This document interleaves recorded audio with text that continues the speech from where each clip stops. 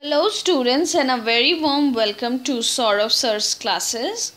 Today's tutorial will be on advanced statistics. We will be solving some multiple choice questions. If you want to get hold of the entire solution set on advanced statistics, then you can contact us on this number. And for any further details with regard to online classes, video lectures, study material, etc., you can check in our website. Let us read the first question. The question is, in a sample of 900 shareholders of company, 400 stated that their major aim in holding stock is capital application.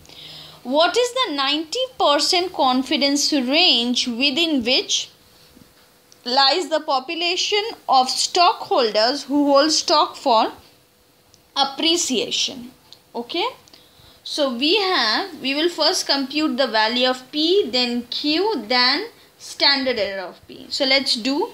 We will actually undertake the normal procedure, the general format. So P is equal to 400 by the sample size 900. This will give you 4 by 9, or in decimal you can write this as 0.44444. So I am writing 0.4444. So let us compute the value of Q. So it is 1 minus P. So it will give you 5 by 9. So the standard error of P using the formula PQ by N, we will get 4 by 9 into 5 by 9 under root 100. So instead of writing all this, we know the value of N, the value of P and Q, everything. So I'm just writing the answer itself. So it will be 0.0166. Okay, so now we need to calculate the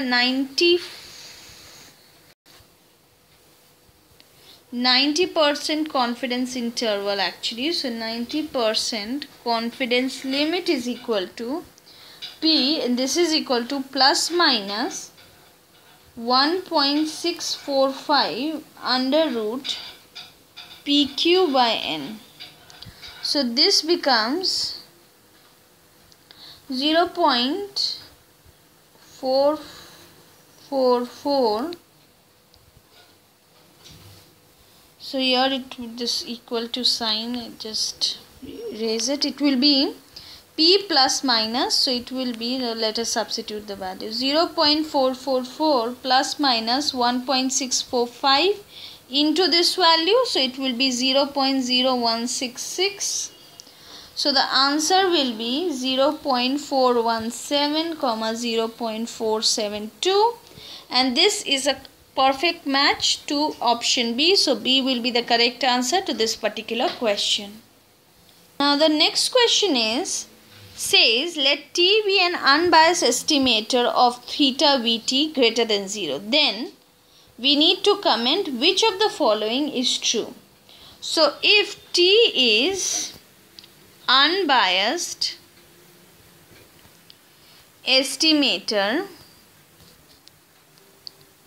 for theta, then we have expectation of T is equal to theta.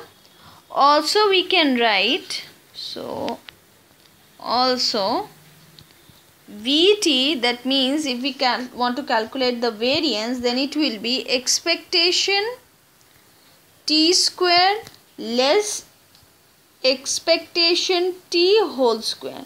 So this will become expectation T square minus theta square.